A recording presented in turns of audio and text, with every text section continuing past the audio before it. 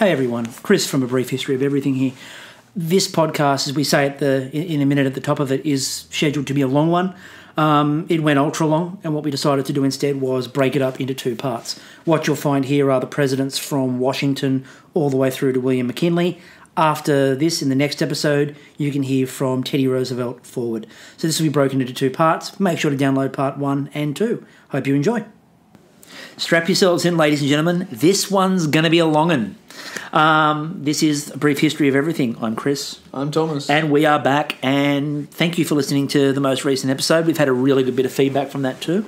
It was good fun to do, good to do one. We hadn't done one in a while. Since that point, you've been out of the country on legal reasons, I believe. Yes, on advice from attorneys, flee the country. Yes, and to an undisclosed location. That's right, Cayman Islands. Yes, so since that last one, Thomas has been overseas. He's obviously back in the country now, or this is a really good hologram. Technology from the future. From the future. I've been, not overseas. That's probably the best way to put it. Underseas? Would that be the opposite of overseas? Underseas? Sounds like a Steven Seagal movie. Underseas. Underseas. And it's, again, interesting I quote Steven Seagal to start a podcast about presidents. Now, he's never. I don't think he's ever played the president, but I think he's always played someone protecting a president. Bodyguard of president, protecting the country's assets. What we're going to be talking about today is the role of the president. I don't know why, but it just seems like it's probably... a little bit about it recently. Yeah, I think it's appropriate. Now, we're going to not talk about the current regime. That's not going to happen. As much as we possibly can. Yeah, the actual plan of this, as much as there is a plan, and normally there's a really detailed plan for what we're going to do with these episodes. With a plan. We're both American politics junkies, and in particular the history of American politics. So this is just going to be long because we're riffing on this. We've sort of talked a little bit about what we want to discuss, but it all leads down different rabbit holes. So we're prepared for this to be long. You should be prepared for this to be very long too. You're going to need to block some time. I suggest 6 weeks to listen to this. It's going to be a big one. Anything else you'd like to add before we really get underway? It's history as much as it's politics as well. So if you're expecting the usual history approach, I think you'll find there's a lot more wonkishness in this than you would previously find. Wonkishness being, specific, in-depth political talk with terms that you may need a political dictionary to define here and there. I love the fact that we're only just into the podcast and we're already using the word wonkish. Such a wonker. You're right, such a wonker. Anyway, and not in the golden ticket kind of way. So very important to understand the discrepancy there. So the role of the president, which is really what this is sort of going to loosely be about, and we're going to chop and change all over the place, but the role of the president as imagined by... Everyone goes back to the Founding Fathers, and the Founding Fathers, and they pound that document, the Constitution, really hard and go, this is what they meant. Now, I've got my own views about that, which is that the Founding Fathers always intended the document to be a living document that moved with times, reflected their values, but moved with times. But the role of the president as imagined by the Founding Fathers. And a lot of it, we come back to one of our key historical words of context. The role of the president as imagined comes through the context of kings at that time and the way that foreign governments ran themselves. Yeah, so when we talk about the president, we're talking about the executive branch of government in America. And if you're unfamiliar with the structure of government in America, it's there's 3 branches: the judicial, the executive, and the legislative, whereas the legislative is Congress, so the House of Representatives and the Senate, and the Supreme Court is essentially the judicial with all the other circuits and whatnot. The executive is the president, and each of these 3 branches is supposed to keep the other in check. The phrase checks and balances will come up a lot in this podcast. The Congress keeps an eye on the president keeps an eye on the Supreme Court keeps an eye on Congress and the executive. Everyone's looking and checking to make sure everyone's doing their job, but they're also balancing one another out so that in the founders' eyes, not what we see today, but in the founders' eye, none could act unilaterally and none could sort of lead the country without the other two following and making sure it's an appropriate leadership. And it's kind of the reason why Washington is the first president, is that when they were trying to work out, what was going to happen, and there were lots of debates and discussions about who the hell was going to be that first president, one of the reasons they went with Washington was they knew this was a man that wasn't going to seek the power of kings and was not going to claim that power in a way that some others perhaps would have coveted it. He didn't really covet the role. He had to sort of be convinced. Same with him leading the Continental Army as well. He never sought... It seems as though Washington never particularly sought roles or positions of great authority or responsibility. Maybe that's just a what you might say a hollow gesture. Maybe he did want them, but the polite and courteous thing would be to refuse them so that it was permissible for people who didn't want him there to say, "Oh, I don't want it," and he's sort of giving that opportunity. Or alternatively, maybe he was just a humble man and didn't want these positions. Well, think about it. He does spend a large part of his presidency trying to get out of his presidency. He spends a lot of time trying to work out how he's not going to run for the second term, and then when he agrees to do the second term, makes it perfectly plain, I'm not doing a third. Yeah, I'm not doing this again. The precedence and he for sets everyone precedence. else. Exactly. Except for FDR, who manages to use circumstances as a reason to run for 4 terms. And as we'll come back to that in a minute, one of the big changes of the presidency, whereas that gets finally put into the Constitution, of 2-term limits. But for most of the history of America, though, that 2-term limit that everyone talks about was convention. It wasn't written into any document. There was nothing that said you had to stop. You could have run for a third term if you want. A couple of people do run for third terms. But most presidents go 2 terms. That's enough for me. And if you think about it, that's 8 years. That's a long time to be leading a country. But the early presidents, and you sort of go the first 5, are feeling their way into the role and working out what this role is. I sort of get a bit more narrow with the first 3, where you have Washington, Adams, and Jefferson. I sort of treat them as maybe the explorers of the Constitution. I mean, James Madison is regarded as the father of the Constitution. He was the person who wrote it and sort of handed it down to Congress to argue about and whatnot. He always felt in writing it that the power, and his phrase is, tilted towards the House. Yep. He always felt that the House and Congress, so the legislative branch, would have more power than the executive and the Supreme Court. And he was perpetually worried that this legislative branch would be the controlling, sort of guiding force of Parliament, of government in America. So much so that he actually divided it into 2 places, the Senate and the House, just to try and dilute that power. So the father of the Constitution, Madison, he felt that the executive would be quite weak. And when he goes on to become president, his actions sort of bear that out. But those first 3 presidencies, those first 3 guys what ran the country. Those 3 guys, they're the ones who are, as I say, they're the explorers of the Constitution. They're trying to find out what works, what doesn't, where do we go, what can we do. And they start to try and maybe govern from the blanks, those gaps in the Constitution where it's not necessarily explicit, and we'll give these a name in a minute.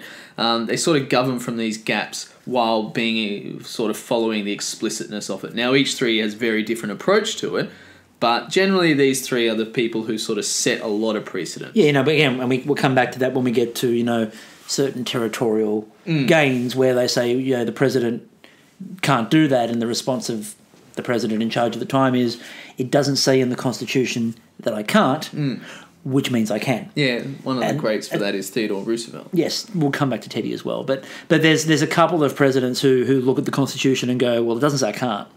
That must mean I can. And I think, the first 3, Washington establishes the role.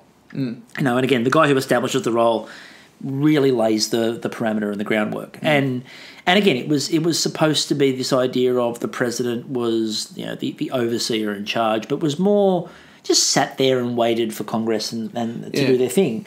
And they would push policy. The idea of a president pushing policy was not really ever considered at this point in time. Yeah. The president didn't have a legislative agenda. No, the president sat there and waited for the House and the Congress to send bills their way to deal with it. And also the idea of that presidential veto. You know, you don't see heavy use of the veto. Well, the first president that really starts making use of that veto is Jackson. Yeah, Andrew Jackson, who issues 12 vetoes, which is more than everyone else combined. And then you start seeing, you get other presidents who then see that Jackson's used the veto and start using the veto more and more. But those first three, you're right. And again, they're the first five are all part of the Founding Fathers. Yeah, they're all the Founding Fathers. They're all the Founding Fathers. So the first five really get that, they get it underway, they've all been involved, they wrote the document. So when they go, the Founding Fathers meant this or the Founding Fathers meant that, it's one of the few times in history where you can actually say, they knew what the Founding Fathers meant. They were the Founding Fathers. So I think, that first era, John Adams, again, very much, I don't really want to say the brains of the operation, but gets a lot of credit for his ability and his nous within setting up those guidelines. Jefferson, for me, is always an interesting one. Jefferson's a paradox to me. So you have to sort of go back to Washington to understand the complexities of Jefferson. So in Washington's first cabinet, he's probably got the two greatest. Oh, not just the two. He's probably got amongst Americans the greatest thinkers of all time. But two of the best is Alexander Hamilton, who's Secretary of the Treasury, and Thomas Jefferson, who's Secretary of State. So probably two of the most influential and important positions, not just then, but through any president. And these two actually start the argument which will echo on all the way through to today, which is how active should the federal government be? Alexander Hamilton, and then later presidents who we will describe as Hamiltonian, is talking about an active executive government with strong leadership. Jefferson, who will go on to describe other presidents as Jeffersonian, is talking about a more reduced hands-off approach for the executive government with strong leadership as a head of state, so a ceremonial position. Their argument sort of functions over how involved the executive government should be in the economy, because there is no reference in the entire Constitution to a national economy. No. So Jefferson looks at the arguments about a federal bank and a nationwide economy, and he says there's nothing about it, so we shouldn't do anything about it. Whereas Hamilton is saying, essentially, there's nothing there, so we should do something there. And this is where we get the Federalists, which is the Hamiltonians, and the Anti-Federalists, which is the Jeffersonians, talking about how strong or active the federal government should be. And from these first weeks in the cabinet, we can categorise most presidents as one of those two, Jeffersonian or and we get a great read out of it in the Federalist Papers. That's right. Which some of the best things you'll read. The Federalist Papers are actually wonderful to read, and a lot of the times you go, it's a great document, and you'll read it and you go, this is really boring. No, the Federalist Papers are very interesting, especially if you want to know how they view one way of viewing how America should be established and how it should run. And the bank becomes the first major domestic crisis point within what the powers of the government are.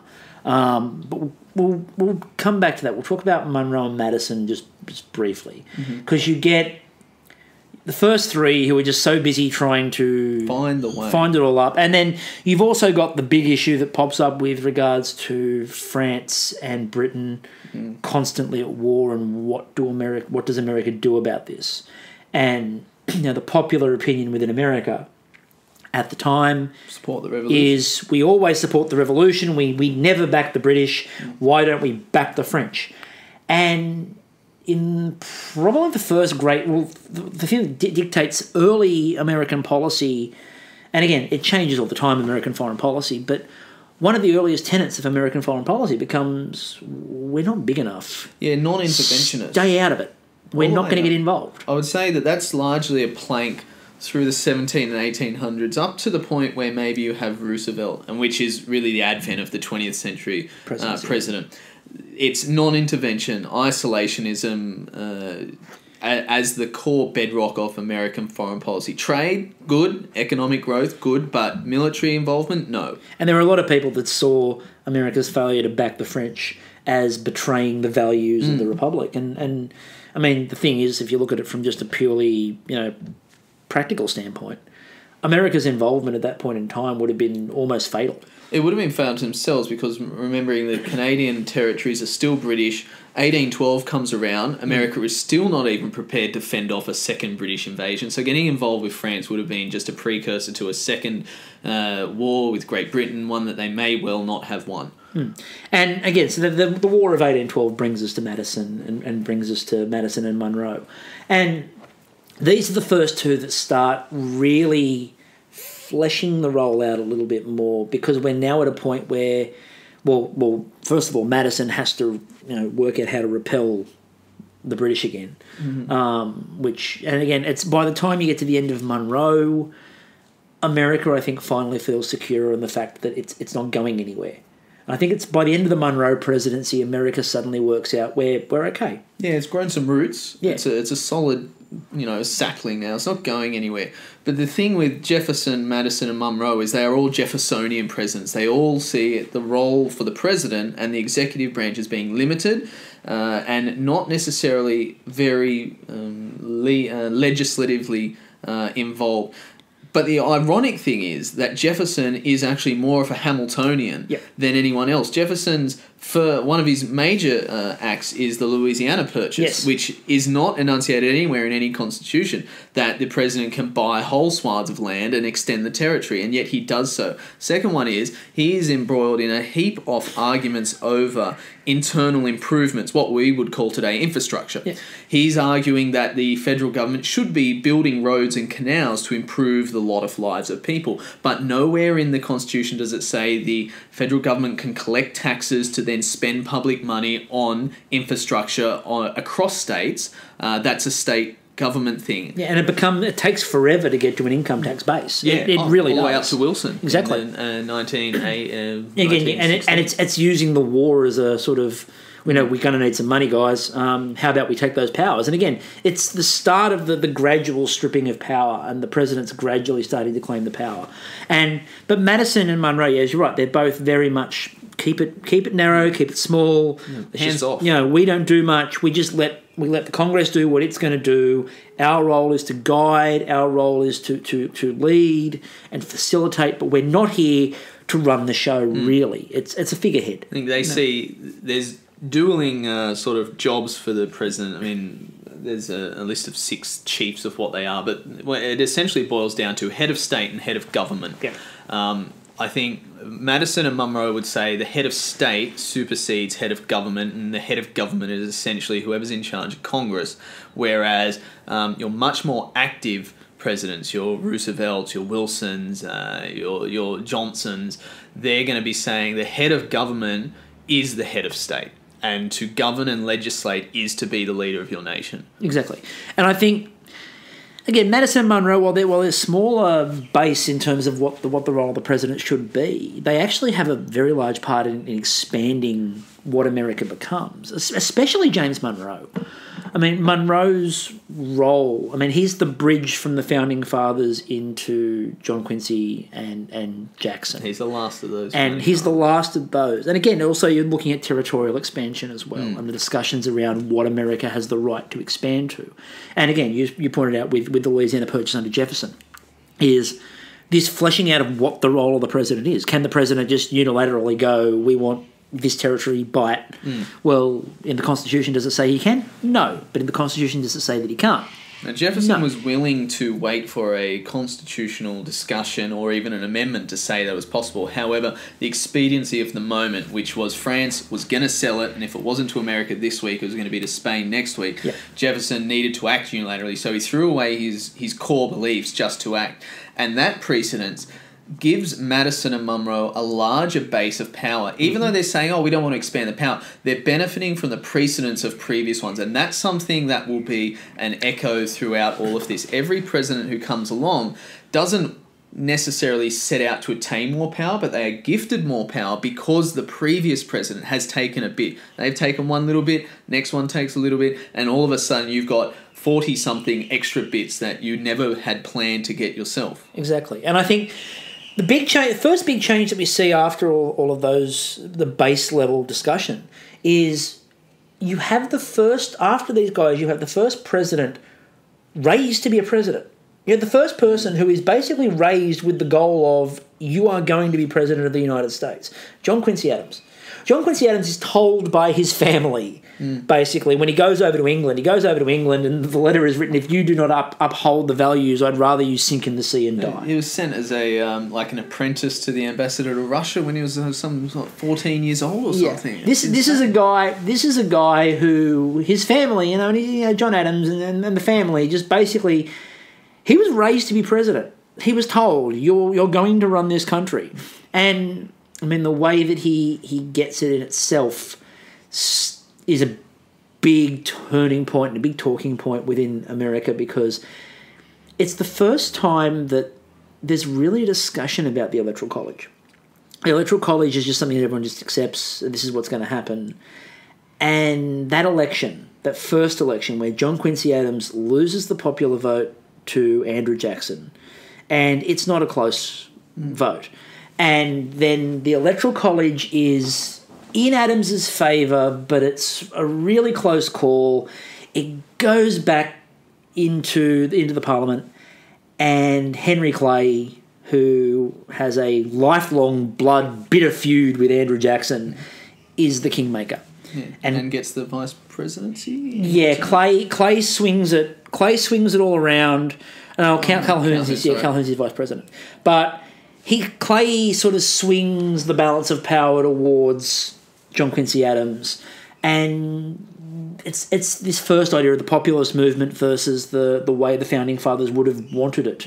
And again, the concept of the Electoral College, it's become quite contentious. Again, it probably shouldn't have, but it has.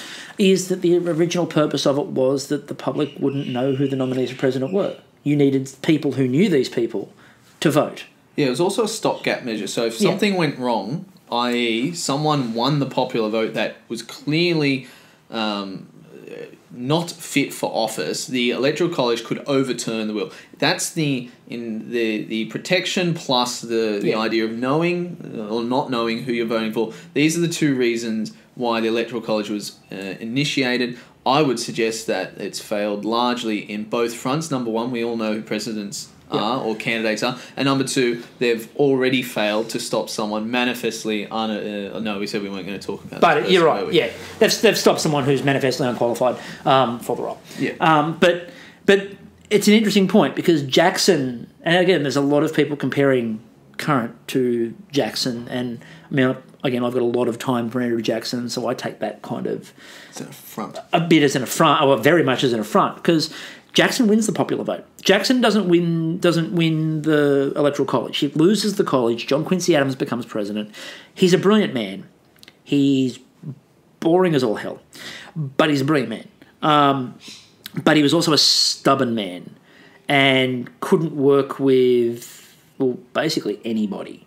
And it's the first example you really get of a president and a Congress. They can't work together. They cannot work together, because Adams just believes that he's right, and he's always been right, and Adams is going to do what Adams wants to do. It's also a first in that previously to this, the elections have been very gentlemanly. They've been, again, these are all friends. Oh, except for the Jefferson-Adams. Well, Jefferson-Adams, yeah, but again, Jefferson had that in him. This was the birth of party politics there as well. Again, the Quincy-Adams, Andrew, and again, I highly recommend. There's a couple of elections I highly recommend that you go and examine further in more detail that we're going to have time for. John Quincy Adams, Andrew Jackson is the first one of those that I really suggest you go out and have a bit of a look at. It was vicious. It was nasty. They really laid into each other in a very personal manner. It wasn't policy. They weren't playing policy. They were playing people. And Jackson spends 4 years believing he's been robbed and telling the country, I was robbed. John Quincy Adams spends 4 years trying to convince everybody, look, I won. I won via the way that I'm supposed to win. I won. And their debates are not as policy-driven as you would expect from this period of time. It's not a question of a big America, a little America. It's not a question of any of those sorts of things. It just becomes nasty. Because again, Jackson's got a past. You know, he's the hero of the Battle of New Orleans. He's the hero. You know, again, Battle of New Orleans. Jackson's not. He's the first one in this sort of era. He's a non-politician. He had no interest in politics early on. He was, again, he's a general.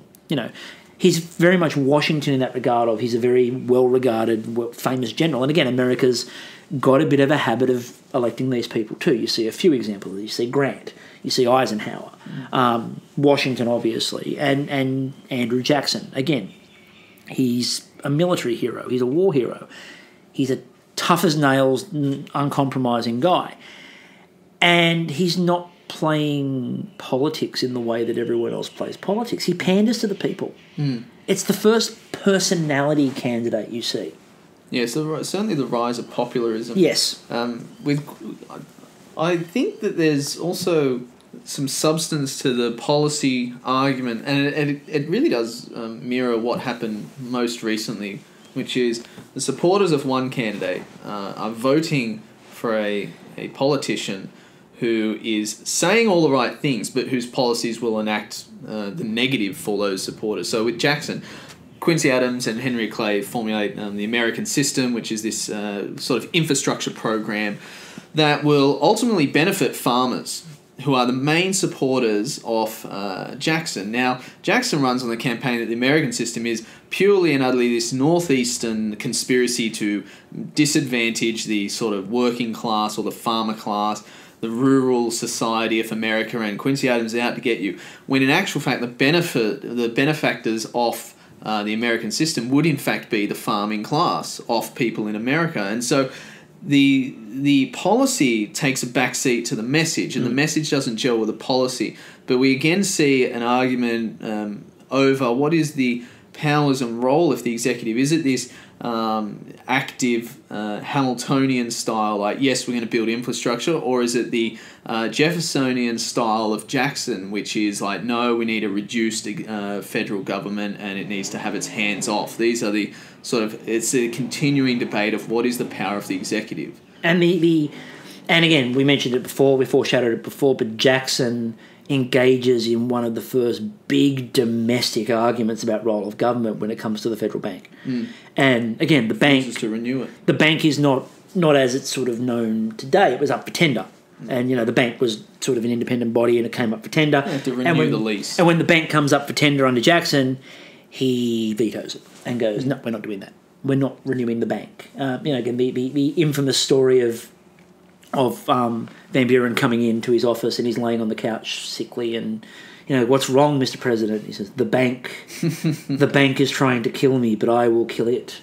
Yeah. And it becomes this great battle of... These bank wars starts with all these regional banks as well. Yes, and the problem under this is that Jackson eventually, you know, he wins his battles, but the consequence of all of Jackson's actions is that when Martin Van Buren comes in, he's handed an economy that's falling apart because Jacksonian fiscal policy wasn't stunning. Non-existent. It was basically non-existent. You know, this was a general. He knew how to get things done, but fiscal policy wasn't a strong point. And when he comes in, Van Buren's handed an economy that's just dying. It's falling apart, and the battle was won, but at the cost of America.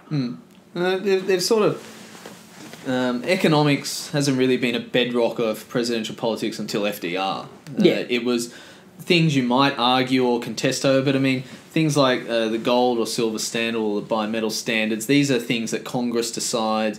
You know, no one's talking about things like inflation or unemployment rates, because there's no real way to measure these things in this time and age. But the dominating economic theories, I mean, we don't have Keynes's economic thought of, well, we need to keep, you know, hands on the levers at all time. The dominant thought was, if there's money in the economy, if there's too much money in the economy, things will be bad. So the government needs to make sure there's not too much money in the economy and take away surplus money. And this is obviously irrational to us now, but the dominant thought was very similar to what Jackson was proposing, which is why his poor economic theories were not only voted in by his supporters, but also carried on by the successive presidents who come next, the Harrison, the Tyler, and the Polk, in what is largely called the Age of Jackson. Now, I'm going to sort of take it a little bit on a tangent here in terms of we're talking about economic policy, fiscal policy, the changing role of the president in the hands-on, hands-off. But we do end up very shortly with a very important development in the role of the president, which you wouldn't really, when you're writing the document, you'd be surprised when you look at the Constitution, how little it was focused on, which is the role of the vice president. Now, this becomes really important under William Henry Harrison. The oldest man to assume the office, wants to show he's robust, wants to show he's young, gets up in the middle of a storm. 4-hour speech. Gives a 4-hour speech, gives the entirety of it without an overcoat on in the middle of winter. 32 days later, he's dead of pneumonia. His vice president, John Tyler, who he really had not given that much thought to. And this is a trend you're going to see all the way through, and we were sort of discussing it before. It's really, after Nixon is when it's essential. But, I mean, you do see some other good examples of good vice presidents. But after Nixon is the first time that everyone really goes, we really need to give deep thought into this. The vice presidency used to be a place you put your political opponent that you wanted to hide. You used to put him in the vice presidency because there's no role. No there's a great I like the American humorist Tom Lehrer, who's got a lot of political songs, and he used to do a song called "Whatever Became of Hubert Humphrey," "Whatever Became of You, Hubert," and was talking. And one of the lines in that is, does Lyndon, recalling when he was VP, say, "I'll do unto you like they did unto me," because Hubert Humphrey, was the most non-vice president of vice presidents ever, and in the lead up to that, he says, does anyone remember Hubert Humphrey? He used to be a senator. At this point, he's the vice president of the United States. It was the job. You used to bury people you didn't like in the vice presidency because there's no power in it. Joe Biden, in a speech the other day, said, if you read through the role in the Constitution of the vice presidency, it's vacant. Yeah. There's no real role. It's defined by whatever the president wants it to be. Well, one of my favourite sort of writers online, one of the political websites, they say, really, the only obligation is to wake up, make a phone call to the White House, check the president's alive, and then go back to bed. That's essentially all you have to do. And then if the Senate calls you that there's a tie-breaking vote needed, you go and turn up to that. Other than that, you have nothing else to do. It's one of the greatest jobs. Yeah. It's one of the greatest jobs ever. Aspire to be as productive as the vice president. Exactly. It would be perfect, wouldn't it? As written. So much golf. So much golf. And there's lots of them who like golf. There's lots of these presidents and vice presidents who spend a lot of time on the golf course, not as much time in the White House, or at the time it's called the presidential mansion. It's not called the White House yet. That's a Teddyism. Of renaming the mansion, because the idea of living in the mansion doesn't really sound like it's the people's president. Yeah, very working class. But again, although again, as I like pointing out with the people's president idea, Andrew Jackson really took that to new heights by just opening the doors at all time. Big and the wheel of parties cheese and public invitation to the inauguration. Those are the two founds, and I think that's something worth commenting on. The idea that the president has what you might call constitutional power, or I would call it hard power, and then he would have soft power. So how can presidents do things with public support? Well, first you generate that public support, and that's what I would term the soft power. And that's something the Founding Fathers never needed to worry about because they were the Founding Fathers. Exactly. People knew who they were. But once you get John Quincy Adams, I think Jackson quickly realises, well, if I have the support of the people, I can't be told no. Yeah. And so he brings the people in, and that's where you get the idea of the celebrity president as opposed to the coalface style president who's down writing legislation or being the head of state. You've now got this popular president, and with popularity or public support comes power. Yeah, and again, although I would say that the idea of a celebrity president in these times, it's very different to the current celebrity. Yes, the idea of a celebrity president. This is someone who still has a background in military style affairs and running organisation and getting things done. And one of the things you actually, just on a quick side note before we get back to the vice presidency, one of the things you actually find with a lot of these presidents who have been generals is they're used to getting what they want. Yeah. They're a general. It's one of the problems that Grant has with his presidency, is that Grant is used to just going, this is what has to happen, and it happens. When you're dealing with the Congress, when you're dealing with the Senate, it's very different. You have to be more of someone who gives and takes. Yeah, chain of command is very different to checks and balances. Exactly, and the checks and balances trip a lot of generals up, and I think that's something that's interesting. But yeah, John Tyler as a vice president, you're going, oh, we'll just put him in vice president, who cares? When William Henry Harrison dies, there's a scramble because no one's quite sure how long Tyler is supposed to be president for. Is he president? Is he just vice president? Is he temporarily president until we hold new elections? John Tyler is actually the person who takes the power. John Tyler makes the statement of, no, read the Constitution, I am the president. And he goes as far as whenever mail is sent to Vice President John Tyler, he sends it back unopened and says, you will address me as president, I am in charge. It sort of sets, we talk about things like the Supreme Court having final say over the Constitution and things like that, but Tyler and what he did after Harrison's death sets that precedent. It's precedents establishing the role and power of the presidency, as opposed to, again, those checks and balances establishing it. So if John Tyler was a much more patient person, he might have called for a constitutional convention or for amendments or to have Congress rule or to have the Supreme Court rule. However, as is the case with really anything in politics, expediency is often more important than correctness. And so John Tyler assumes the role with the expediency the executive has, and that's something to point out again. The speed at which the executive can act, it beats the Congress and the Supreme Court. Congress hardly acts now, but even at its fastest, it would take days to get anything done. Same with the Supreme Court, can take months to get anything done. So the executive has speed on its side, and that's another way that the presidency has been able to assume more power and responsibility. It can act quicker than anyone else. And then we get, for me, we get a really interesting run. We get Polk. I like Polk. I got a lot of time for James Polk. But again, we start seeing expansion of territory picks up. We start seeing expansion of territory starting to pick up again. And now, with Polk, it's very interesting because he is very Jeffersonian in his approach. He believes in a small executive government, but based on the precedent set by Jefferson Louisiana Purchase, Polk assumes the power of being able to acquire territory. So in his mind, acquiring territory isn't expanding the power of the presidency; it's just a natural power. And I think it's actually a really interesting discussion point on presidents is that most of the presidents, when they expand the territory, their outlook is very Jeffersonian in terms of the way they view the power. But circumstance seems to present the opportunity to expand the territory to these presidents who don't necessarily want it. They don't necessarily want it, but you have to take it. Again, the Louisiana Purchase. If Jefferson doesn't do that, America's probably finding itself at war a lot more because you've now got this strip of Spanish land in the middle. Well, the Mississippi is the end of America. Exactly. So you've got a really interesting situation. And again, Polk also, for me, is a fascinating character because he became president on the grounds of saying, I only want one term. I don't want a second term.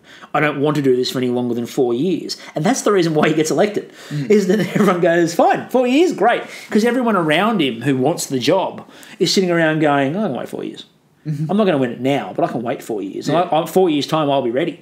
And again, the other thing which is interesting about Polk is that Polk is also an example of the stress that the job puts on presidents.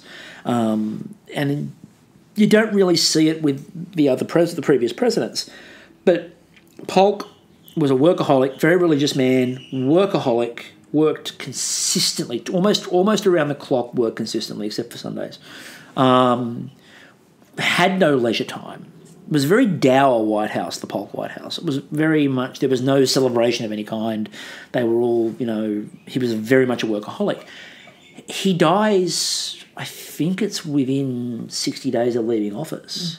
He leaves office in the March, because at the time it was the handover was the 4th of March, and leaves power in the March, and I think he's dead by May I think he just had a massive heart attack, just drops dead. It's funny how that happens to a lot of presidents. Like LBJ isn't alive for much longer after he's out. Yeah, but Polk's the first example you get of the stress of the presidency. Wilson dies. Wilson dies in office technically, but we'll come to that because that's an interesting role of the president's shift in itself. And then you get sort of the last of the competence. The last of the and we joke a lot about presidents and who's competent and who's not, but with the exception of Zachary Taylor, who was a very strong-willed and again has a lot to do with, and we're going to talk about Taylor because I want to talk about the idea of slave versus free, which is another big internal domestic policy that's going to lead to the Civil War. Zachary Taylor is the first of these presidents that really takes it on.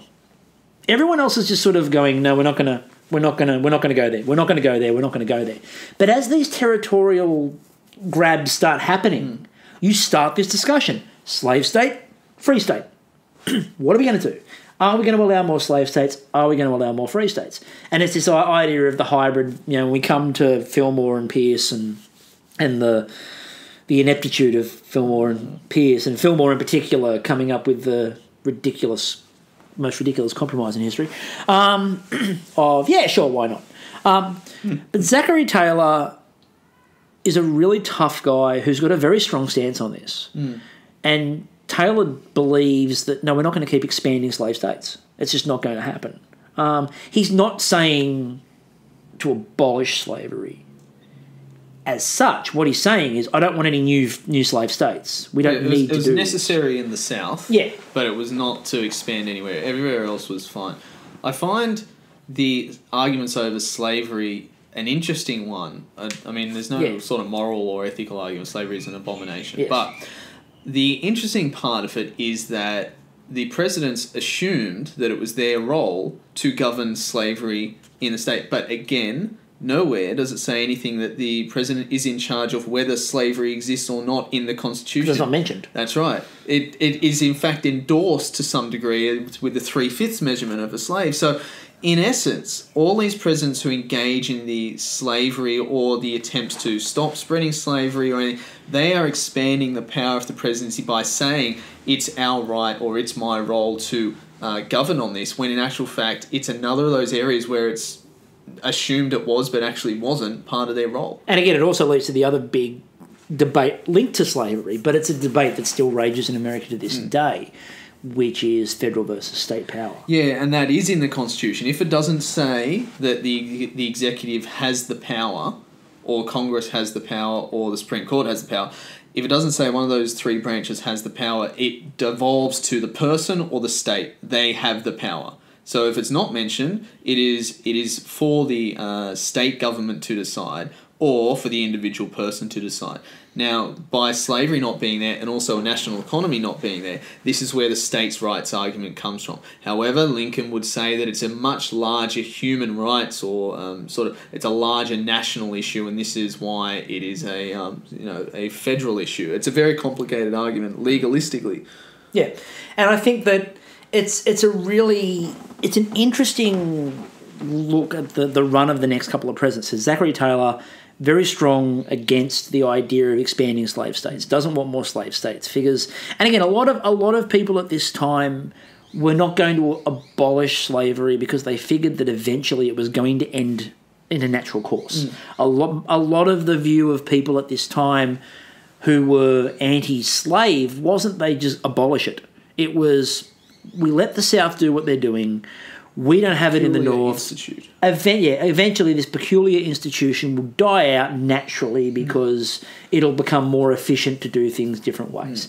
And it's an economic argument, and because it's an economic argument, eventually they'll just find a better way to do it. Slavery will just eventually naturally die a death. So Zachary Taylor doesn't take a moral stance and go, slavery's wrong. Zachary Taylor, though, goes, we're not going to expand it. And then in a typical American twist of fate, he dies. And you're left with Fillmore. Oh, Millard Fillmore. Millard Fillmore. How do we define Millard Fillmore? Compromise.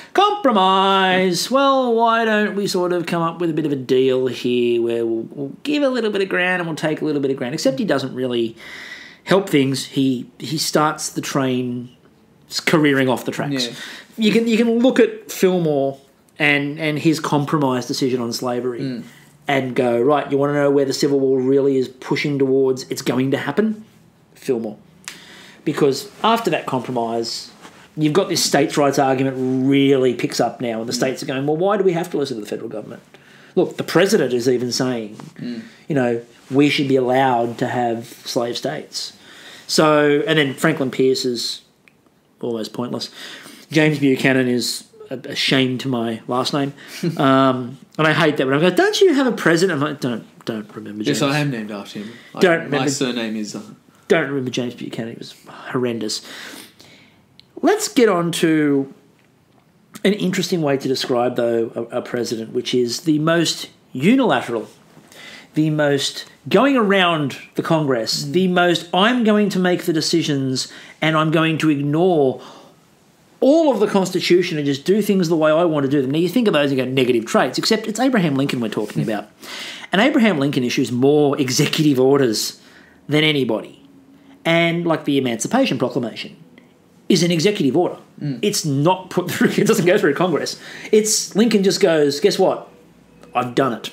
And it's because Lincoln establishes something that to this day we often talk about with America, wartime powers. Lincoln is a very interesting case in that from very, very humble beginnings, self-taught law, he must have just had a genius mind because he's able to grasp the intricacies and the loopholes of laws that he's writing himself to exploit them for his own advantage. I mean, I struggle to write anything, and yet here's a person who's writing something going, but if I use this word, then later on I can actually say, this word means I can do something. Genius at word. But yes, the wartime powers. I mean, you would be... There were so many protests when the Patriot Act was passed in 2000 and whatever under George Bush.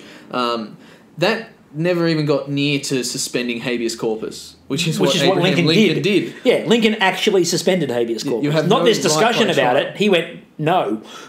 He's the... If Hamilton had envisaged a strong executive, Abraham Lincoln is the furthest Hamilton would have ever had in a nightmare, much less a dream. Because at the end of the day, Hamilton's still a founding father who believes in the principles of democracy. Hamilton is looking at Lincoln and going, whoa, scale it back there, bucko, bring it back. Also, where'd you get your beard done?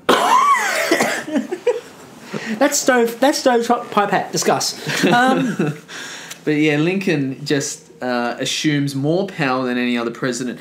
But in an interesting twist, the successive presidents actually return a lot of that power. Now, Lincoln borrowed a lot of that power from Congress, also from states, but also just from the gaps in the Constitution. And from there, he developed what will go on to become the modern presidency, the much more unilaterally acting, leading from the front, active, hands-on, every lever executive. And there's a couple of things that Lincoln actually establishes that are, again, things that you wouldn't expect. Now, he again suspends habeas corpus, basically says until this war is over, I'm running on wartime powers.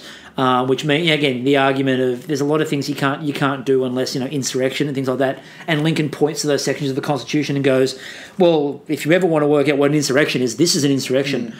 I can do what I want. But in the middle of this, he holds an election. He suspended everything else.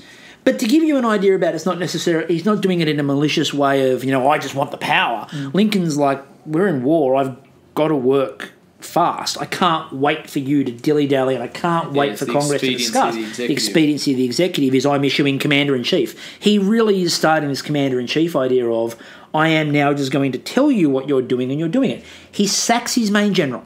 He sacks McClelland. Then, 2 years later, he battles McClelland in the general election. He puts the country up for grabs in the middle of the war against McClelland, who hates him because he sacked him. And he doesn't gain votes. Lincoln gets the exact same as what he got 4 years previously. And in some circles, Lincoln's not viewed favourably. What becomes really fascinating, Lincoln is really an example of someone who after, I mean, there's Harper's and those sorts of things were talking about how brilliant he was at the time. But Lincoln is someone who, for like the majority of the country, it's after Lincoln's time when people look back that they go, actually, that was brilliant. Yeah, I think a lot of the myth of Lincoln comes from the 20th century, looking back at a time of maybe 50, 60 years of general incompetence of presidents. And we get to this, and there is this incompetence. There's it's the bumbling presidents, I think is how it's best described. I mean, when you're bookended by Johnson and Buchanan, it's sort of like being between two trash cans. We'll get to Johnson in a minute because he has another presidential first up his sleeve. But Lincoln, he suspends large parts of the Constitution. He takes powers from the states. He takes powers from the Congress. He couldn't care less. He really couldn't, because his argument is, I must do what I need to do to make sure this union is saved. And again, he's the one who goes, and again, if you look at the Lincoln-Douglas debates, and again, something I say to you a lot here is, if you want to go look at something, go look at the Lincoln-Douglas debates. Great argument to understand how to argue. Yes, politics. And the Lincoln-Douglas debate sort of set the platform for Lincoln with slavery. But again, when he comes in, he's not saying abolition; he's saying restriction. It's the Civil War that pushes Lincoln to the point of, right, okay, if you want to play it like this, not only am I going to say no more slavery, but I'm just going to do it, and signs an executive order, which is the Emancipation Proclamation, and just goes, right, it's done. Now, part of that myth of Lincoln is that the Emancipation Proclamation freed all slaves. It didn't. It just freed the slaves in the rebellious territories, kept the slaves in the border states sort of in that grey area. So he was very aware of circumstances and how to play popular belief and how to twist law, and he's really the legislator-in-chief there. But he's not legislating through Congress, he's legislating through executive order, which is a principle that will become very symbolic in the 21st century. And the interesting part too is that to win the war, a man who gets a lot of credit for the values of human decency and his human rights values, to win the war, he goes with Grant as his general. and Grant as a general ruthless is brutal. He had to be. Again, to win that war, to make the South, come to heel, as you may want to put it. Sherman as well. Yeah, he needed, Tecumseh Sherman and Ulysses Grant. Basically, look at what they do when they, Atlanta. Look at Atlanta, or look at the charred remains of Atlanta when they're done. Just to the sea. What they do is absolutely brutal, but they're doing it in the name of a president who is, quite seen as quite the humanitarian. Oh, yeah. It's the paradox of war, and Lincoln's presidency starts to shape this new presidency that you're going to see, and it's the first. I really think that it's the first example since Washington, and I mean I include Jackson in this, who shaped the presidency in a modern image himself. But Lincoln takes the presidency really for the first time since Washington and just goes, right, this is what it is. Yeah, I've got this power, and if you're going to be president, you need to do this. The reason I sort of say the first three is because I don't count them as shaping the presidency. I count them as finding the presidency. Yeah.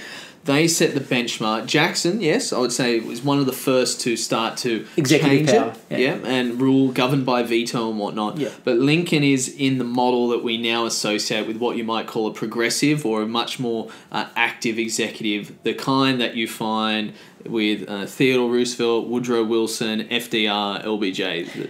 A man that will not be mentioned in the same breath as any of those people. Andrew Johnson. I need to address Andrew Johnson. Now, we talked about the benefits of picking your vice president.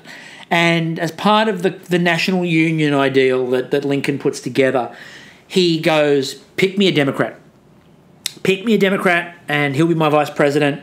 I'll go with a brand new vice president. Johnson is the southern, he's the southern man who didn't go with the South.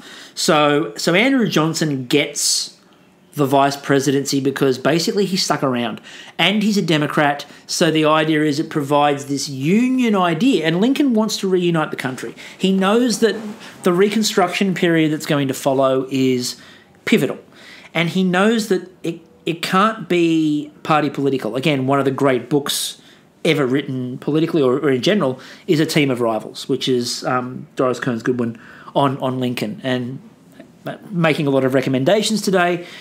If you want a really fascinating read, you want to read A Team of Rivals. And A Team of Rivals talks about the fact that Lincoln put together this cabinet of people that wouldn't necessarily agree with him. He wanted people to argue with him. He wanted the best ideas. Johnson is put together as part of this cabinet going forward with the National Union idea because we want a Democrat and we want a Southerner involved so that Reconstruction can be this healing process for the country. One of the criticisms that's levelled at Lincoln by some historians is that he believed he was immortal. And when Lincoln is killed, Johnson, who is completely opposed to the governing party, to everybody else in the cabinet, to everybody else basically around him, is now the president leading a party that doesn't like him. And he's leading Reconstruction, but there's no roadmap on what to do because Lincoln didn't leave anything. Lincoln didn't write down, this is what I want. We can assume things from Lincoln and his behaviour. Everybody assumes that Lincoln's idea was to be far more conciliatory, was to bring the South back in, make everything try to make everything right again. Johnson is not as strong-willed in some regards as Lincoln, although in other regards, look at the number of vetoes that he uses, he's pig-headed. Johnson doesn't really have a clear roadmap as to what he's going to do. When they say to him about how are we going to do this and how are we going to start this, Johnson is the one who says when they come to me and personally ask, they have to personally ask me that I will pardon them. And once they've done this, then and only then. So he's already making it the South has to beg for forgiveness. Not a good start. No. And Johnson is kind of road mapping this on his own terms. And yeah, it's the example of what not to do when picking a vice president. And he also has a first. It's the first time we go through an impeachment process. Only to be rivaled in terms of media interest by the Clinton one. And the argument that always gets put forward about why Andrew Johnson wasn't impeached, it wasn't that they didn't think that he probably should be.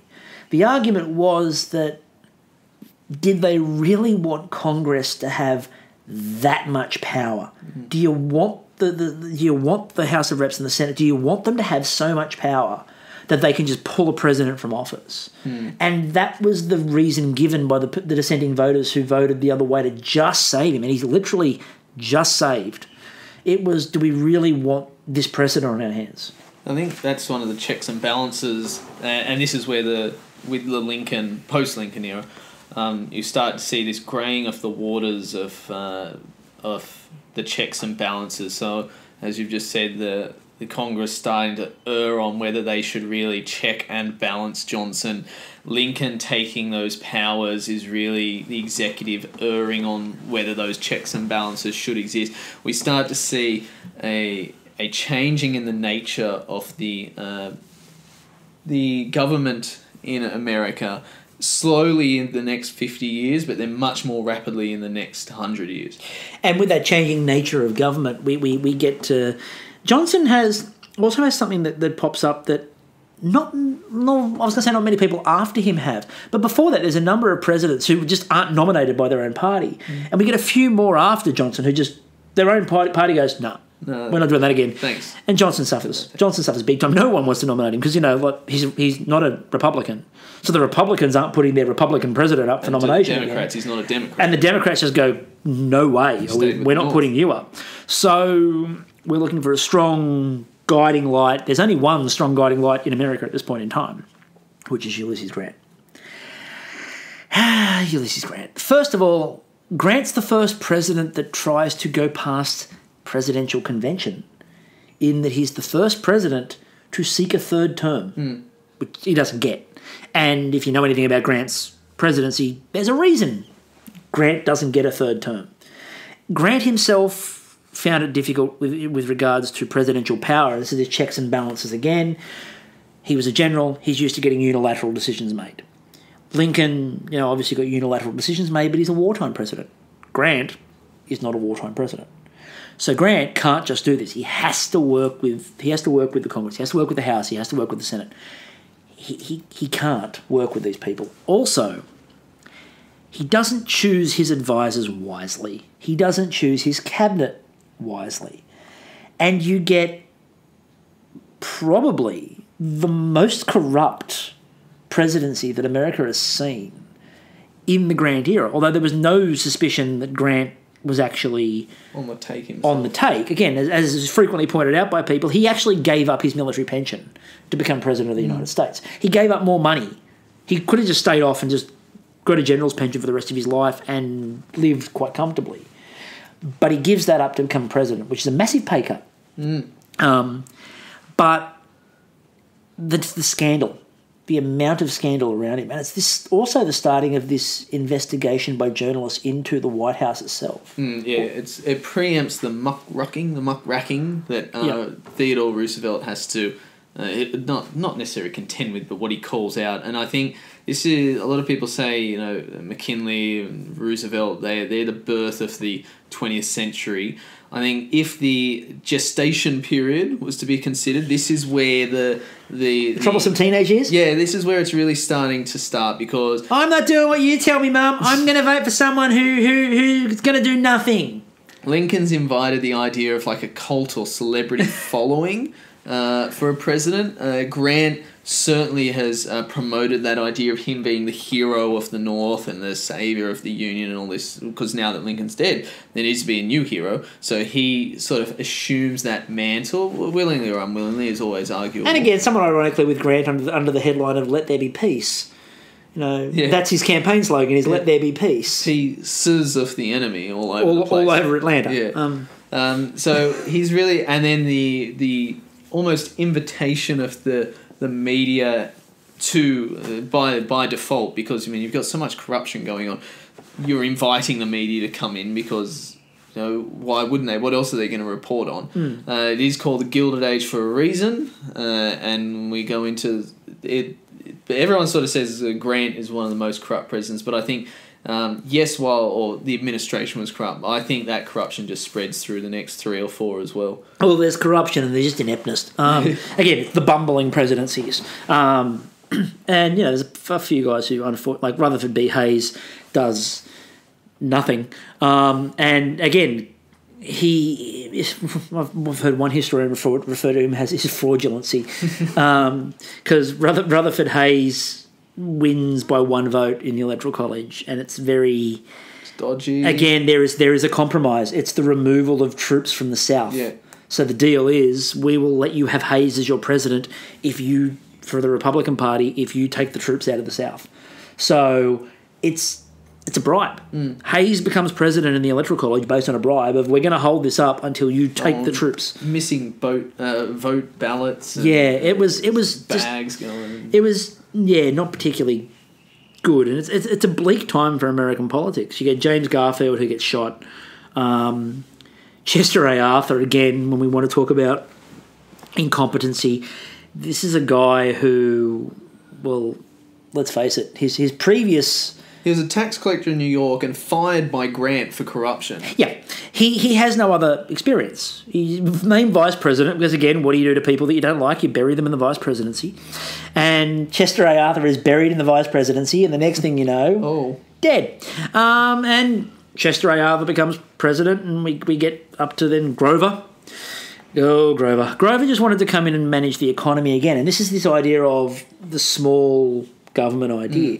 Grover Cleveland has no plan for America beyond corruption busting, because as the governor of New York, Cleveland had spent all of his time busting corruption. Yeah, Tammany Hall, the police union. Tammany Hall's what made his name, really. Yeah. So it's that's his election. He ran as an anti-corruption guy and pointed to the quote unquote cleanliness of New York, and given the previous 16 years of ineptitude, the public was happy to A, vote in their first Democrat, which is a notable point, but B, also vote in an anti-corruption guy. And there's a couple of look. Cleveland is notable for a couple of reasons. One, he comes in as the corruption buster. Two, this is the period where, and we talked about it briefly before, post Lincoln, the Congress just looks and goes, right, those powers that you've had, we want them back. This is run completely out of the House and the Senate. These presidencies are governed by legislature. This is Jeffersonian to the nth, to the point where I've seen a couple of historians refer to the post-Lincoln presidents as clerks-in-chief. All they're there to do is sign or veto if required. Which is, again, accurate when you look at who the presidents there are. I mean, Cleveland didn't care about governing. Cleveland just wanted to manage the money and make sure the money wasn't being used for ill-gotten gains. This is what Grover Cleveland wants.